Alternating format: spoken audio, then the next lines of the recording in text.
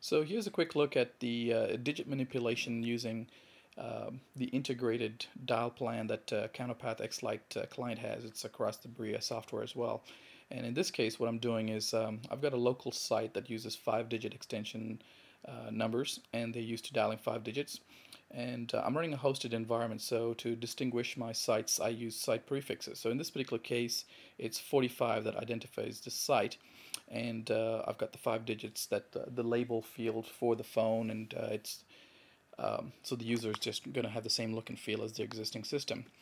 So the invite message and the registration is actually all 7 digits. In this case, it's going to register with the host, the registrar as 45210, but I could use the manipulation to actually do that. So just a quick, for illustration purposes, I've just got a very simple dialing plan rule over here, which basically says, add 45 to anytime you see this pattern coming through. So I'm going to dial 297. 297 is the local voicemail box. So I'll dial 297, and it auto dials, so you can actually watch the Wireshark captures in the background. Please leave your message after the tone. When done, hang up or... So as you can see, I dialed 297. It prepended 45. My invite went out as 45297.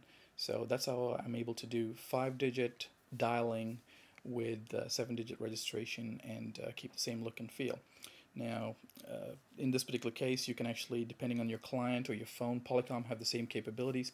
You can actually push the configuration to these devices under the dial plan section. So I hope that was useful in explaining integrated dial plans and digit manipulation on CounterPath's Bria.